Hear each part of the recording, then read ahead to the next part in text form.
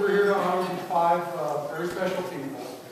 And I'd like to start with Dale Butcher, who graduated in 1977 with a BS in accountancy.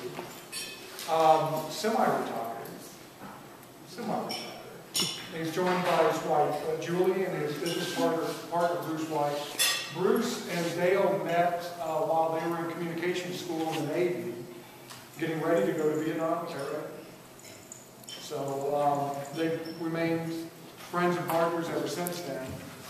One of the reasons we're so happy to have Dale here is Dale has provided the funding for our new Veterans Resource Center, which is a significant accomplishment. To our knowledge, it's the only Veterans Resource Center that's located in a college of business in the country.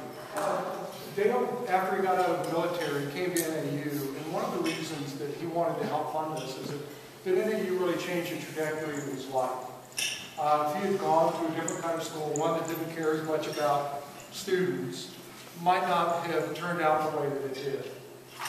And so that's why we're very proud to honor Dale. Come on. See you.